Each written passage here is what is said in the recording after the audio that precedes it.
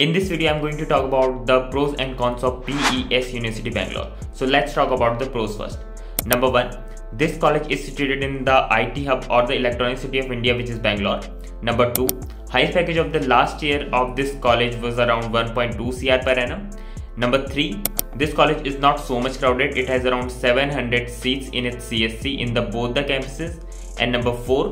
Placements are almost similar for both the campuses. And number 5.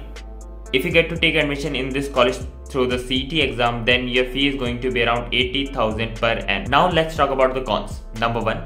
Apart from settled branches, placements are not up to the mark. Number 2. If you get to take admission in this college through the PCET exam, then your fee is going to be around 3 to 4 lakh rupees per annum, depends on your branch. Number 3. Facilities in both the campuses are not similar. And number 4. Rules and regulations are a bit strict in the hostels.